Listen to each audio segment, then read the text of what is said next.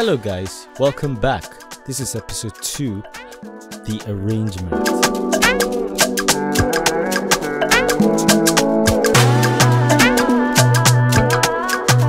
So thank you guys for watching the first episode of ABES, which was creating the beat. If you haven't watched it, just click the card at the top of the screen so that you can watch it right now. I'm sure you're gonna love it. So today we're gonna arrange the beat. Well, question of the day: how do you structure your beat? How do you arrange your beat or your song? Normally on commercial songs, you're gonna find an intro, a verse, a hook, a second verse, a hook, and then an outro. But let me know what you guys do. Do you improvise it in some type of way, or how do you do yours? Just let me know. So now we have all our sounds. These are the main sounds. Maybe we're going to be adding some more sounds later, but this is what we're going to be using mainly right now. So I'm just gonna start arranging the beat while I allow you to watch what I do.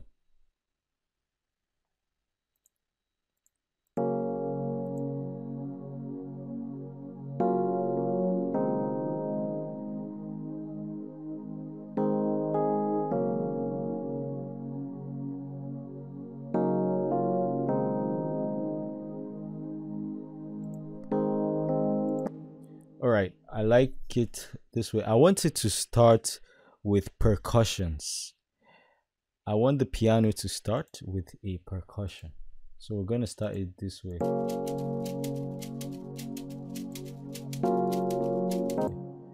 going to take out my kick from here.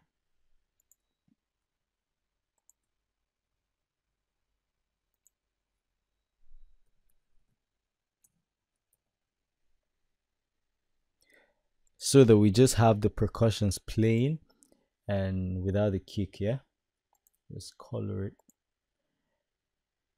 All right.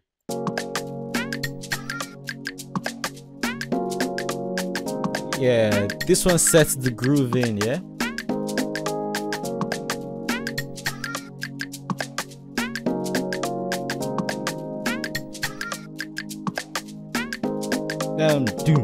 Then okay, so I'm just gonna insert a time marker. We'll add one, so this would be the intro.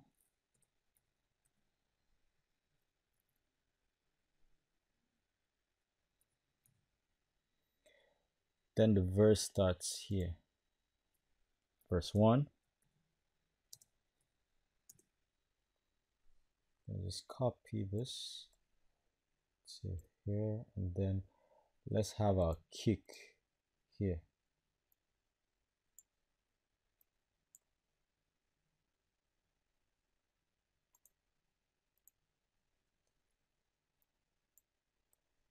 Just for the sake of this tutorial, we're just going to we're not going to make it like a standard complete song. Yeah, so this is just for an example. As an example, it depends on how long you want the verse to go or how short you want the verse to go. But for this one, no expectations. Yeah, we're just playing around.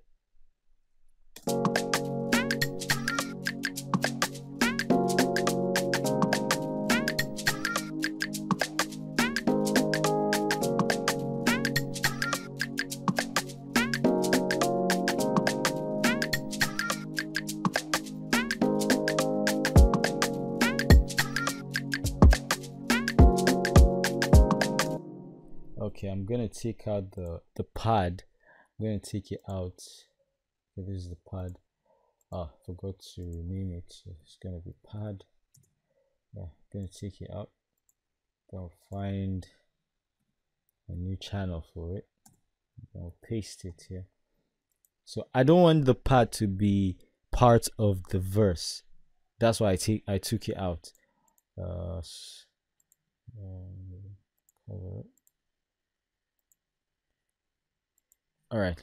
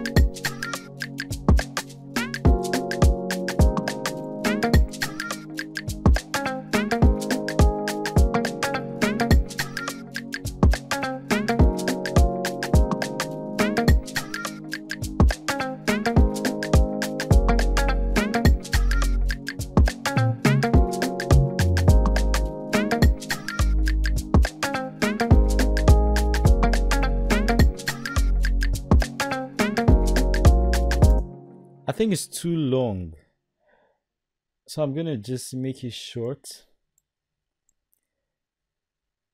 just for the purpose of this tutorial.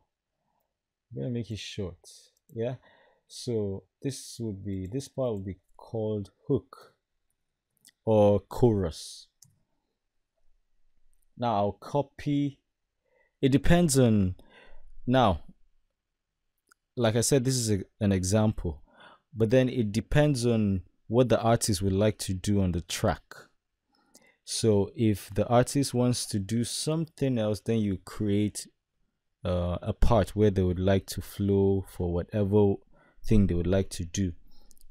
But for now, I'm going to copy the verse and the chorus as well, and then paste it to such sort of a replica. So this one becomes the replica of the verse. This one is verse 2.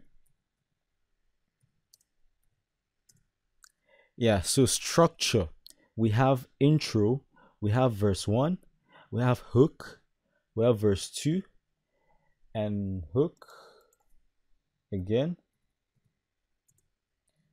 Then we will have outro here.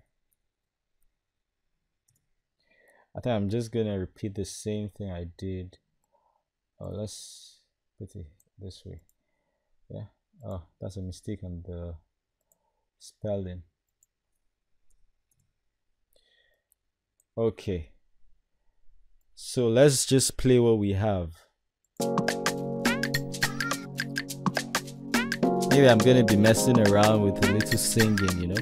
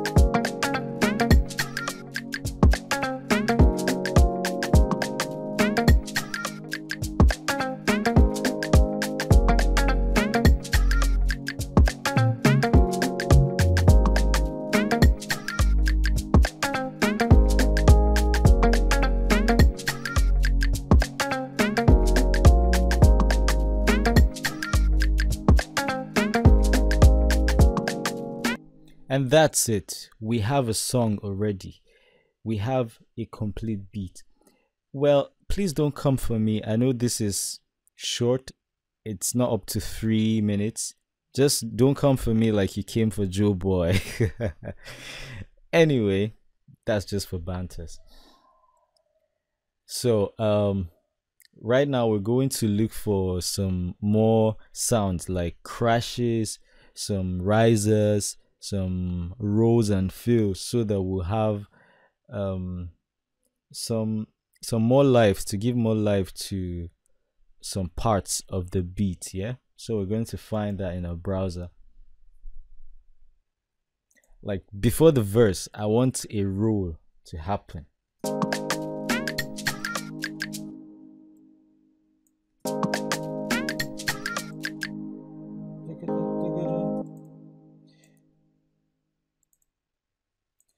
So I have some nice rolls from some of my people here. I have feels.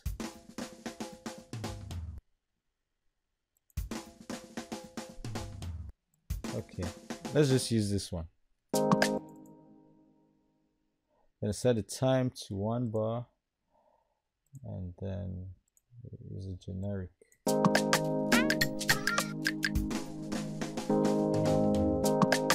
All right, sounds good there. Sounds good there. So I'm gonna bring it down.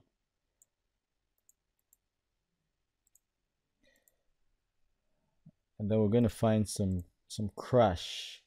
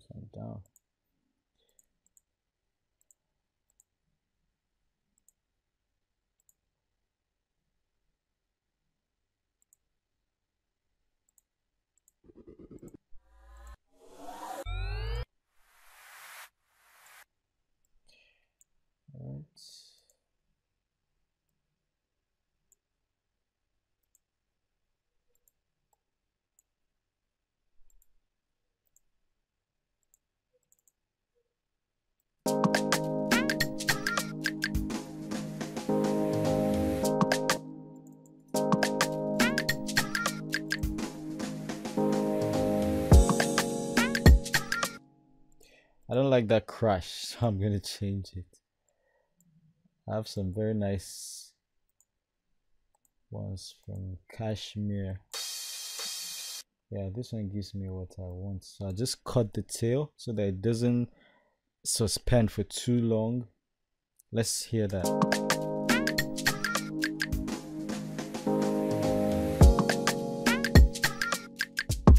Yeah, cool. So I'm gonna take it to the same, to the hook. Then we have this one as well. Then duplicate it again to the hook. We don't want to have just too much.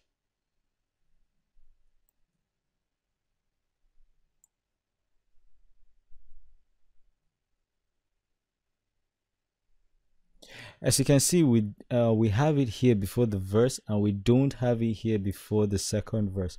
Well, it depends on what you want. If the artist wants like a build up so that it will usher him into his verse, then you give him something like these. But if they don't need it, then you don't just put it there. Yeah.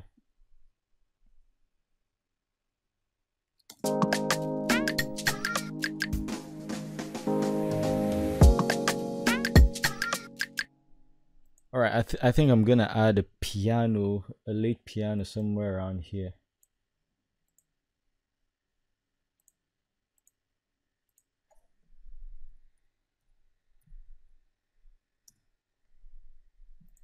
That noises.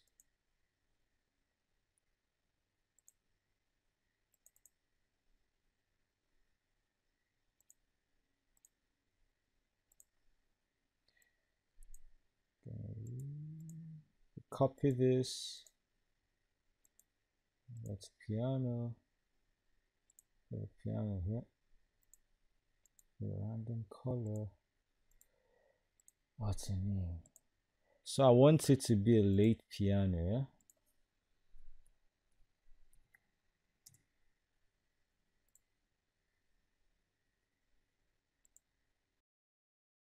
Okay guys, just make sure you name your sounds. Just so you can avoid confusion sometimes.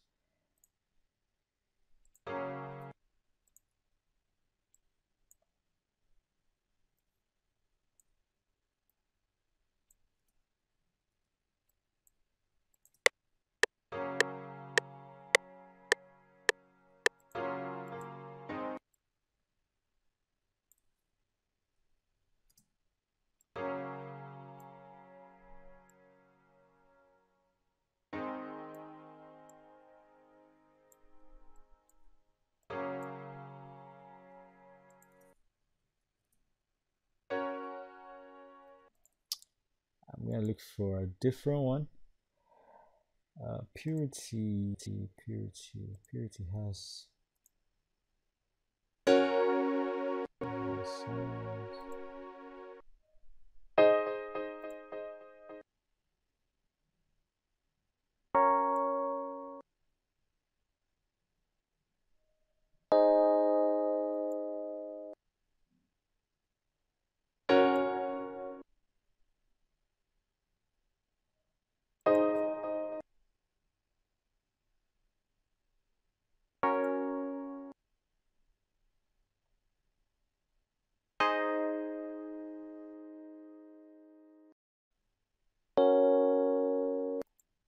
You just keep looking for the sound that you want.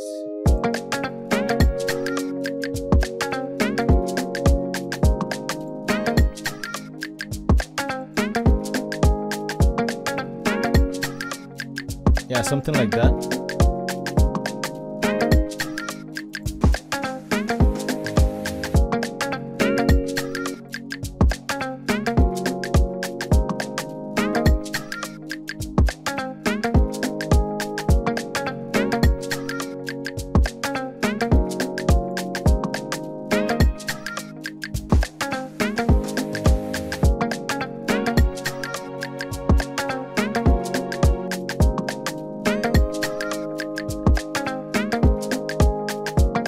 gonna have this on stereo so that it's just something different to make the verse dynamic. All right.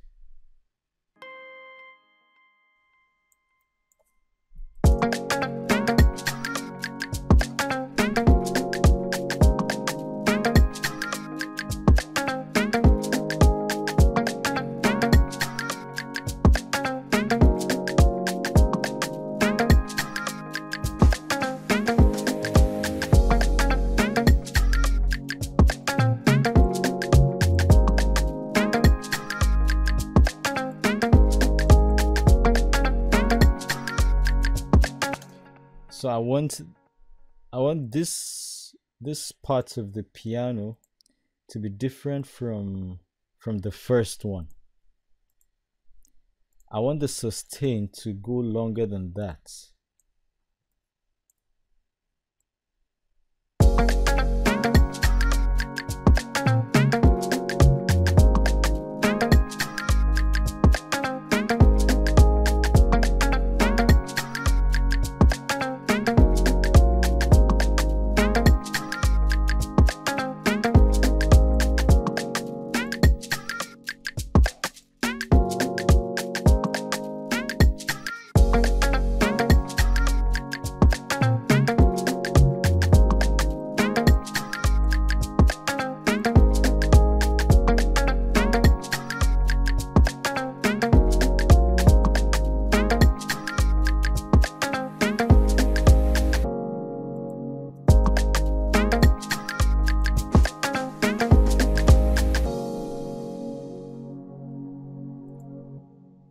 Yeah, and there we have it.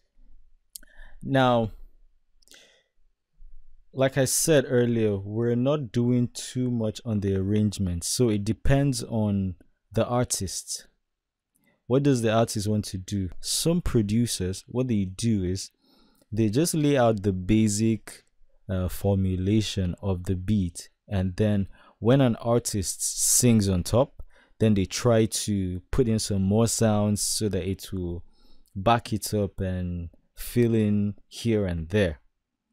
Yeah, so that's exactly what we did here. We just laid out a beat and then we arranged it for a artist to write to it. So one thing I'll advise you about arrangement is don't do too much so that you give space for the artist to be able to be himself or be herself. Or some producers, per se, they don't allow spaces. They fill in each and every part of the bars that they have with a sound or two, just so that it can be more groovy. But then what they fail to understand is that what that does is it kills the vibe, it kills the artist's vibes, because it doesn't allow him to be creative. So try and allow a lot of space for the artist to be their self. So when they finish writing the song, then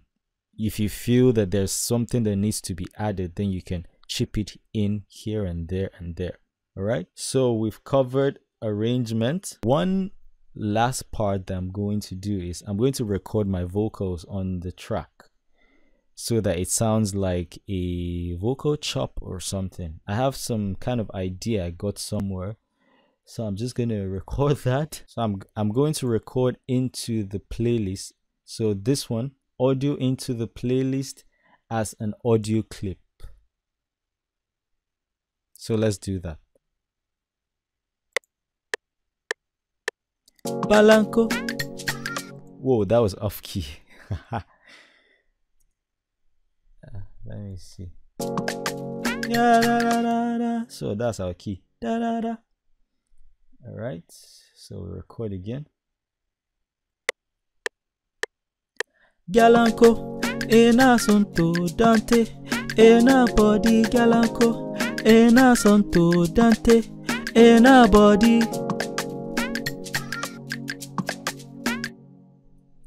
Let's see what we have. Don't mind me, I sing a little. Oh my god, it's so nice.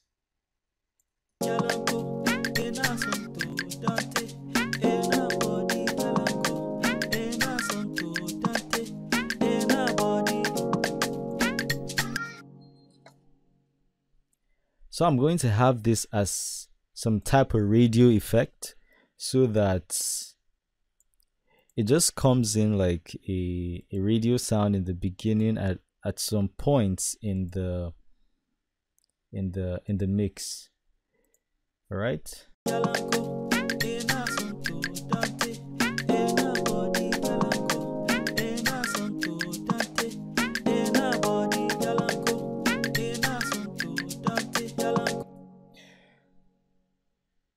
Alright, so I'm going to take it to the last part as well. So now it depends on what we intend to do on the mix. Okay, let's make it this way, yeah? In the next episode, I am going to do a recording of vocals, or maybe I'll get an artist to come over and just do some freestyle on the beat, so that we just have a structural song per se. And then from there, then we can move into mixing. All right. So guys, this is it. Let me know in the comment section, how do you arrange your beats? How do you arrange your songs? Hope you got a little or a few things from this episode, and I want to see you in the next one. Thank you guys for watching, and see you in the next one. Pr3sto on the